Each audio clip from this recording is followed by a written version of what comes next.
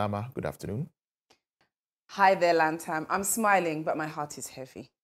Well, as we've seen, he has been officially relieved of his duty along with the technical team. When we move over to X, here are your thoughts. Jamal says, that's all. If you can't do the job, you go away. Then Mofti says, we waited till we were eliminated before they sacked him. But you can't have a team without a coach. Then also, McWalker says it is long overdue. The next comment, Kurt is the problem. This is the 6th coach we have sacked under Kurt's administration, but the problem still remains unsolved. The next comment, sacking the coach alone will not change anything. They need to dissolve the whole Football Association.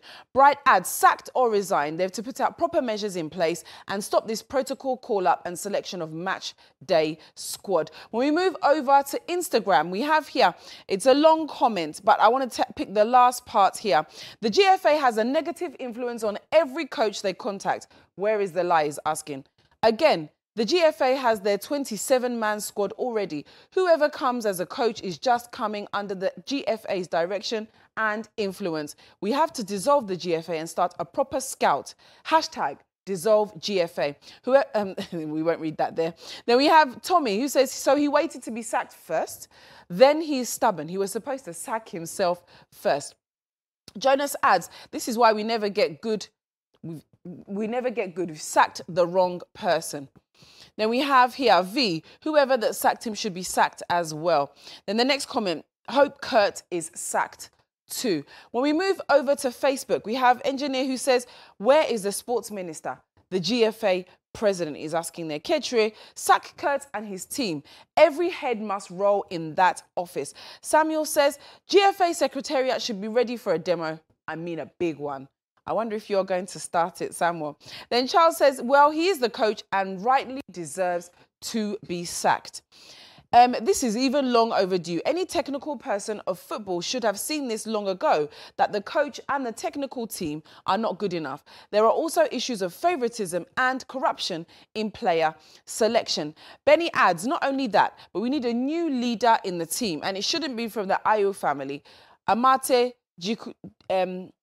Dijiku and Pate should lead, my opinion. Isaac Owusu, we should be sacking coaches, but still the problem persists. The root cause is nurturing the young, talented players. Raymond says, and they have officially been paid fully.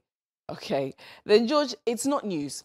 If the GFA president and minister of sports are sacked, that will be news. We also have here, he must be arrested for prosecution. He has cost a huge financial loss to the state, and that's Owusu Kesi. Then Edem adds, that's the culture of the game, but what do we gain? Only waste of resources and to get another technical hand. What at all have we learned in the past 30 years of competitive soccer? Since Polo, Abede, Tony Eboa, Tony Buffo, etc., we are still testing the waters. Then Emmanuel Frimpong says the person who sacked him must also be sacked ASAP with about 85% of the players. Then Bernard, the problem is the GFA president and not the coach, is his opinion. Darlington says, I think the GFA itself should be dissolved.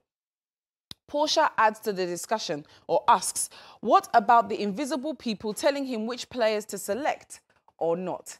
Ghana, my beloved. Then we have our last few comments here. Surveyor says, Kurt must go.